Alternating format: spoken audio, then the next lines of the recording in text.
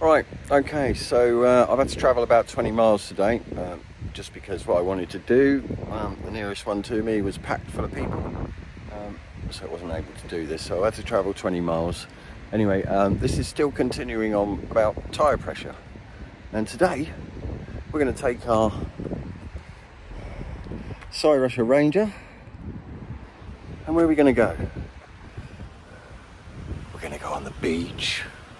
So let's get prepared, and we'll talk about how to ride your fat tyre e-bike on the sand.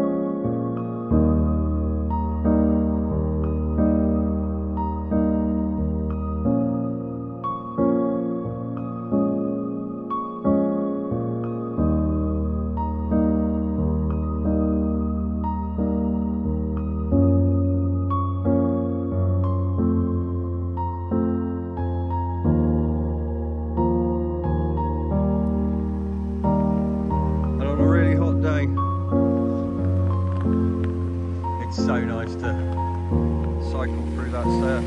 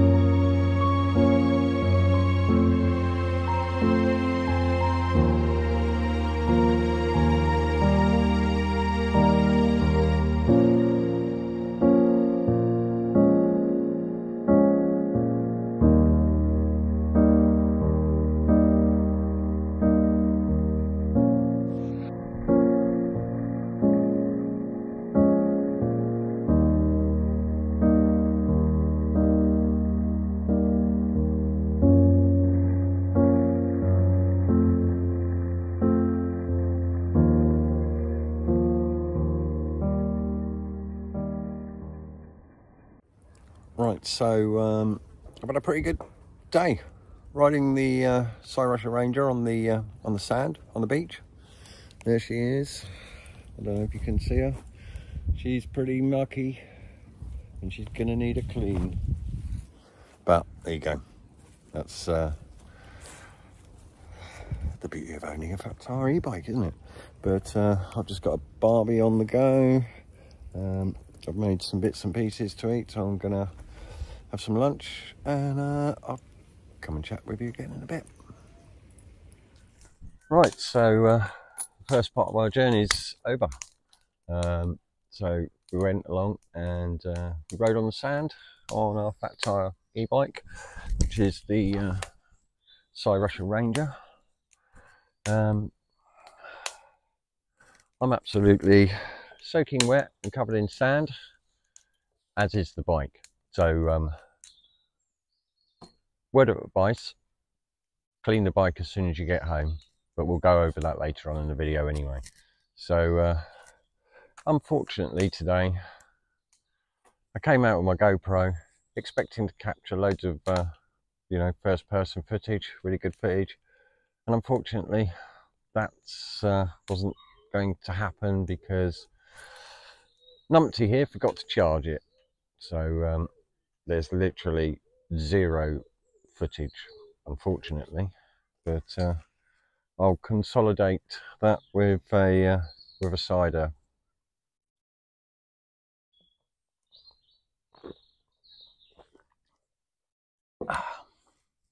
Anyway, as you can see, I've got a barbecue on. So I've got some homemade kebabs, and I'll pop them on in a bit. But yeah, so let's get back to tyre pressure. So as I said earlier, when you're on the hard compressed sand, it's advisable. Well, let me start that again. So as earlier, we were riding on the sand, and that was really hard compressed sand. My foot wasn't even making any kind of indent. So if you're going to go riding on that sand, then nothing to worry about with tyre pressure. Just keep your tyres up at 20 psi. I had no problems with that at all. Don't expect to get the same amount of speed that you do, however. So whatever your maximum speed is for your fat tyre e-bike, you're not going to get that same speed on the bike, so when you're on the sand. But anyway, so that compressed sand, 20 psi. Now, normally anything a little bit softer than that, I would advise that you go no less than 5 psi and anywhere up to 10 psi. Get one of these, take it with you at all times. It's got a PSI and bar reader on there as well, so it's really handy, so that once you come away, if I'd have been riding on soft sand and reduced my tyre pressure to 5 psi, well, then we've got a problem, because we need to ride home, and most people are going to be riding home on the road. You do not want to be riding a fat tyre e-bike on the road with 5 psi in that tyre. It's an accident waiting to happen. So please do yourself a favour. I think they're, they're not that expensive. I think I paid £30 for, this. This one actually is really good. Obviously it's got a PSI bar reader. It's got a high volume setting, and it's also got a high pressure setting on it. So not only can I pump the tyres up with this, but also I can use it to do my air shock as well. So because it's high pressure, yeah, it does have a high pressure mode. So yeah, but get yourself one, because they're invaluable and you will need it. Yes, this isn't the best solution in the world for pumping up big fat e-bike tyres, but the pleasure of riding on the sand, on the beach, etc., far outweighs the extra pumping that you need to do. Obviously, we've all probably got the big hand pumps at home, but you can't, it's impractical to take out with you. So yeah, do yourself a favor, get one of these. Well, I think my coals are about ready to put my kebabs on. So right, so I've got dinner on the go. Right, so yeah, as I said, riding on the road, when you go back to riding on the road, you want at least 10 psi in those tyres, really. So don't worry about taking it up to the maximum of 20 psi, unless you're feeling particularly fit and you're okay to, pump for a good half an hour on each tyre. But yeah, get those tyres up once you've been on the beach. If you have decreased them to 5 psi, then please get one of these. Pump them up to a 10 psi minimum on these fat tyre e-bikes. Right, okay, so obviously, as you can see, I'm slightly in the countryside, so we're going to go off-road. And what I'd suggest for off-road riding, I would say that you want anywhere between 10 and 15 psi in those tyres. That's going to help massively improve your grip, essentially. you don't really want to be riding off-road with 20 psi in those tyres. You're going to have a really bumpy, very shaky experience basically. So yeah, riding off-road, as I said, 10 to 15 psi. Riding on the road, well, you've probably seen the other video. So if you're riding on tarmac, if you're riding on the road,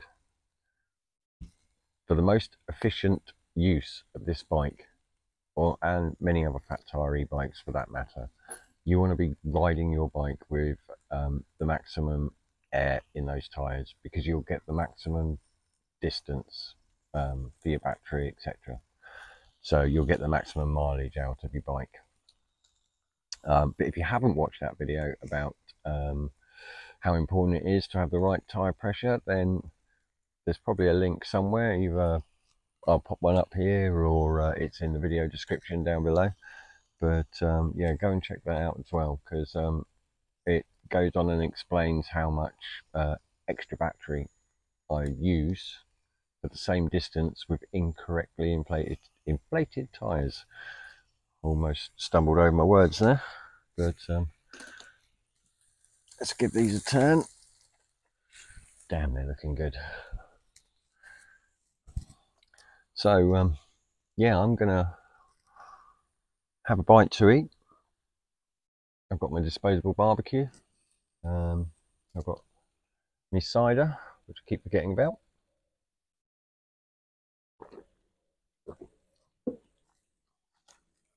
I've got some nice fresh fruit, and I'm going to eat that, wet my whistle, and then we're going to head out on the off-road trails. But yeah, as I said, it's a little bit of a shame because Mr. GoPro is dead today, and really that was kind of an important part of the video, but never mind. You know, we've all seen off-road clips before, but maybe I'll put some of my clips up that I did when I went down the sandy lanes in Hive, which is off-road. Again, I only had 10 psi in those tyres, made the ride damn sight more comfortable, improved the grip on the off-road surface as well. So yeah, perhaps we'll put that up instead. Anyway, as I said, yeah, I'm going to enjoy my cider. I'm going to have a bite to eat, and then we're going to head for the trails. See you in a bit.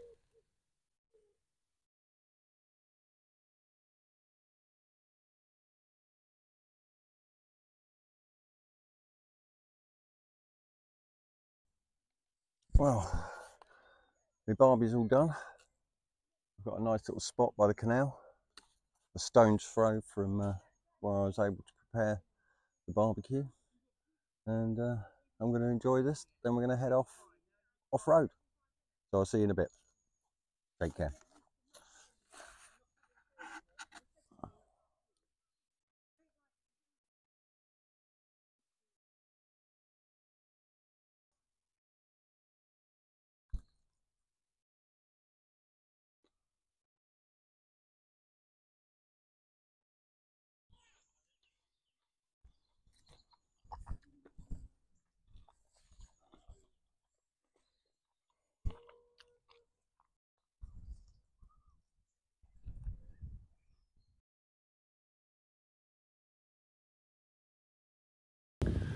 Right guys, so I found a little bit of off-road bit, and it's got quite a lot of tree roots poking out the ground, so perfect timing really to sort of go over these with 20 psi in my tyres, and then obviously let some air out and we'll go over them again. Hopefully you'll be able to see the difference that makes. I've got a GoPro on as well, so yeah, hopefully we should get a few camera angles, and hopefully you should be able to see, you know, the advantages of letting some air out when you're off-road. Okay, let's get to it. As you can see, this is the kind of stuff I'm talking about. Big roots that are out the ground here. They're all the way along this big root here. Boom, boom. More big roots, look at them all. It does progressively get worse through here. It's like, my goodness, this is get down. Maybe you can see some kind of angle on those. I don't know if that is showing up on the camera very well, but yeah, it's as you can see, it is quite bumpy through here.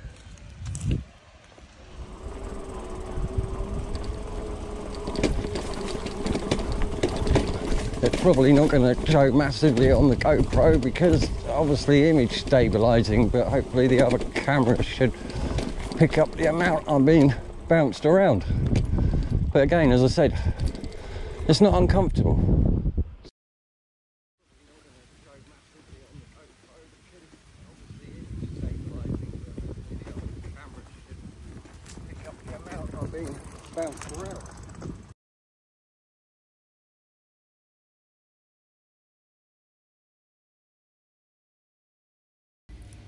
Right, as I've said before, you're going to need one of these when you go out.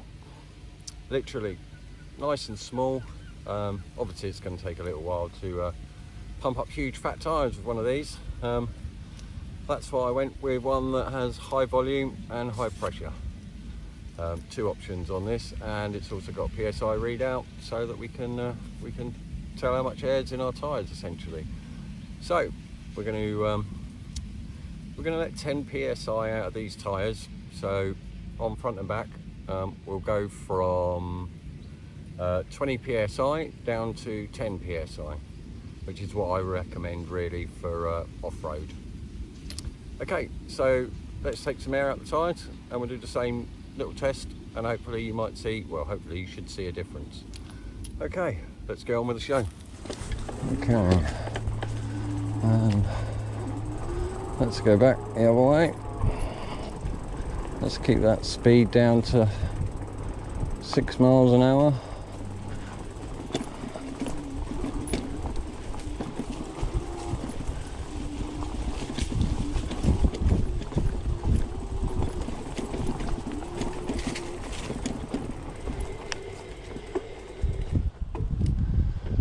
Right, hopefully that's captured that on film, and hopefully it's visible as well. So obviously I can feel it, but that's really a difficult thing to sort of relay across on a video. So I'm hoping that these camera angles etc have in some way reinforced what I've been saying. Otherwise you all think I'm a complete loony and I'm just saying things for the sake of it. Right, now this isn't particularly a great off-road place to be, as there are a lot of other people about, but what we will do is we'll move off and we'll go somewhere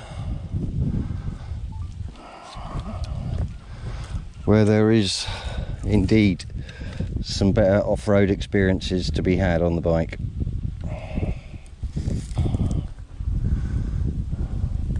Now it's okay to ride on the road with 10 psi. We're not really going to have too much of a problem with steering etc, but obviously if you were riding this bike elsewhere and you had even less air in the tyres, then to be honest with you, I wouldn't really go on the road with anything less than 10 psi in those tyres, to be honest with you. Obviously you're welcome to try it, but you know, you need to be aware. I wouldn't go running around expecting this to behave itself.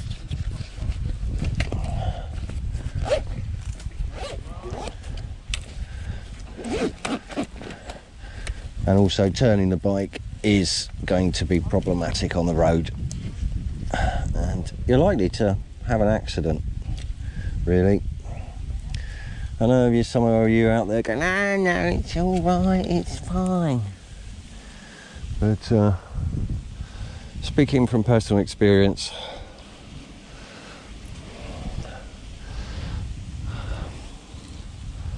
I know, as I said, some of you want to prove me wrong. That's fine, you go right ahead. I'm not saying it's hard and fast rule, it's just my advice, really. Anyway, we're going to mosey on down the canal, which is, as you can see, is glorious. Absolutely beautiful. Lots of fishing goes on here in the canal. A lot of eels, but you know, if jellied eels is your thing, you've come to the right place. Right, I'm going to switch off my camera and we're going to get moseying on. Hopefully I'll rejoin you in a bit.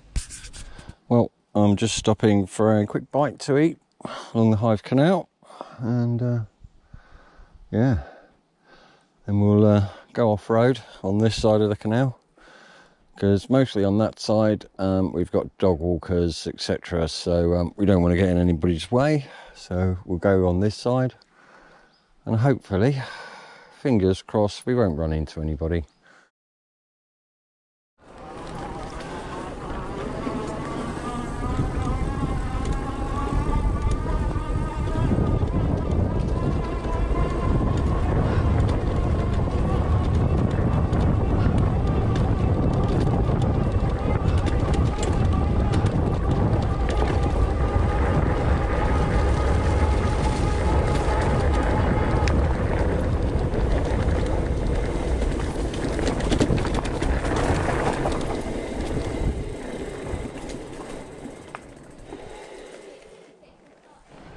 Right, well, we did obviously come across some people walking,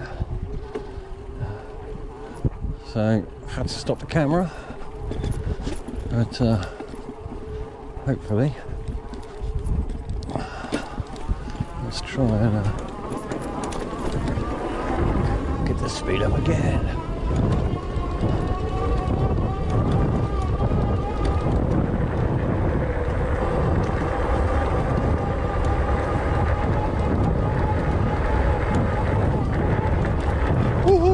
We got air, and again.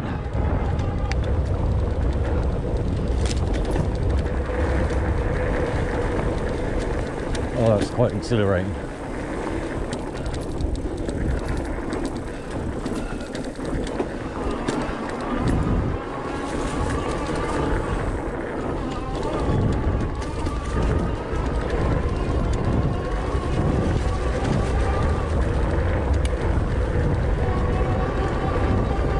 The suspension on this bike is feeling lovely,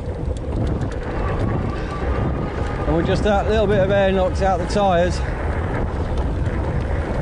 it means if I hit anything solid, root, stone, it's not going to just bounce me straight up in the air.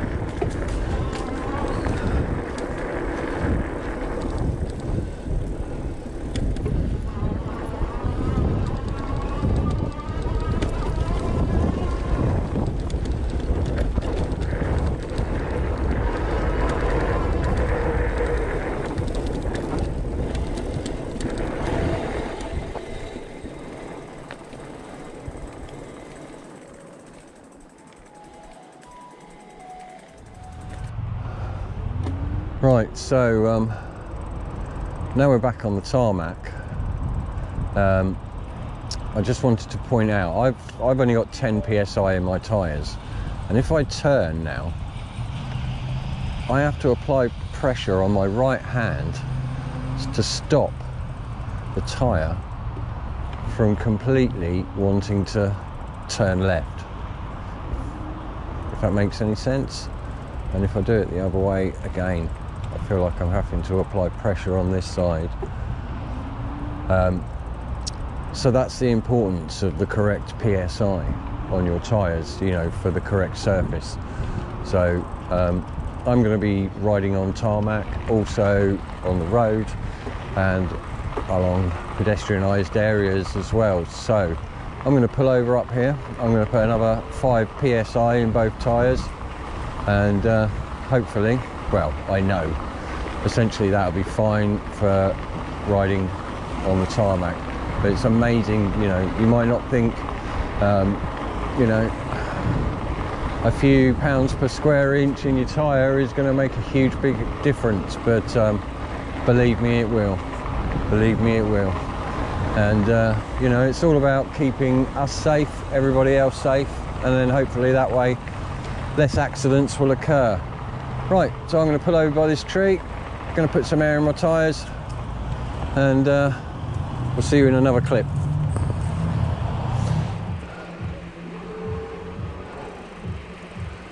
Right, so essentially I've just come out on a different day, got to a different beach, one a bit more local to me.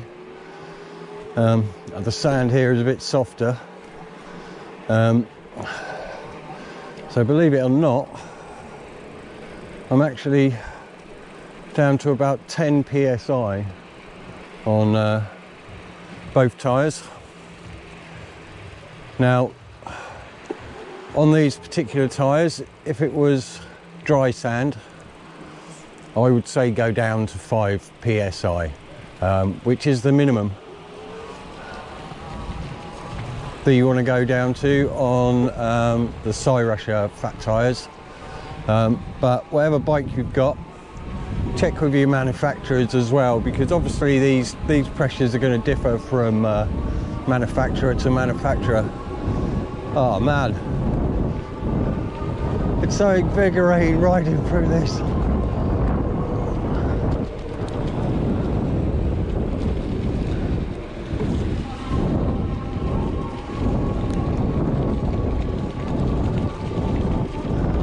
Let's go for a journey.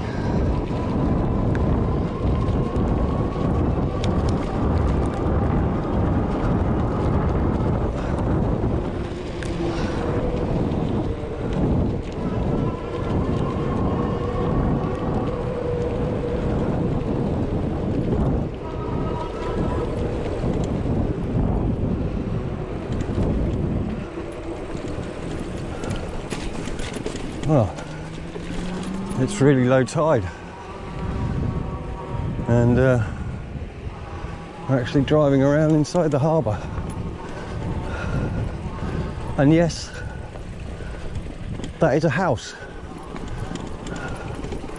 Well, it's a giant Monopoly house. It's not a real house. Now, you do have to be careful in the harbour area, because there are a few places and they're not necessarily marked out, but there's what I describe as quicksand. Oh man, this is beautiful, riding on sand, so much fun. Oh, as my back wheel slides out there.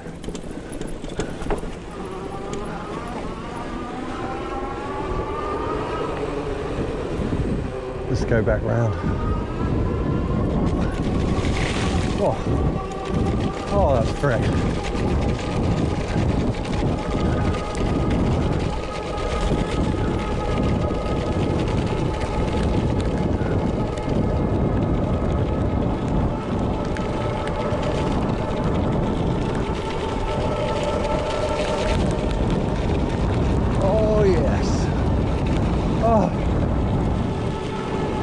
I'm so wet. Oh, but it's so fun. Now, obviously, I don't have any fenders on, and that's why.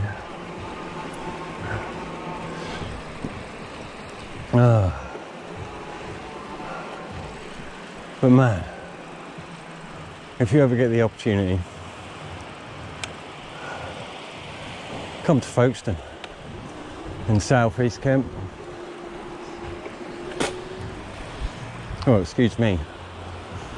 Oh, talking and I felt sand all in between my teeth. I wonder how that got there.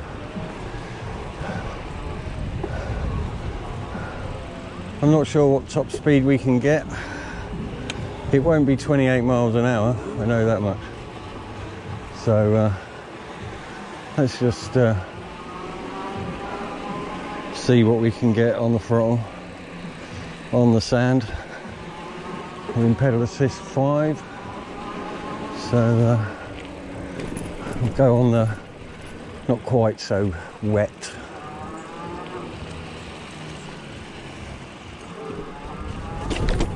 Oh, I'm not looking where I'm going.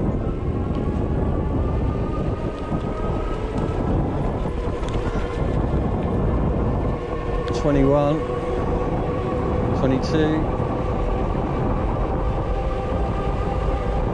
$23.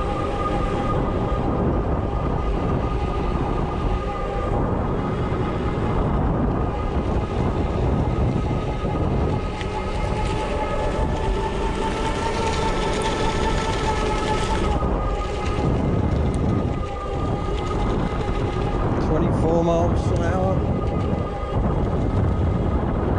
So yeah, we're a little bit shy, but obviously, you know, partly to do with the surface that you're riding on.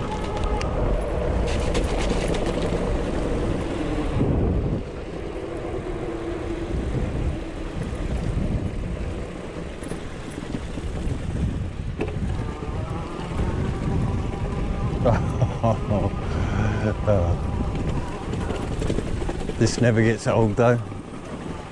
Absolutely never gets old.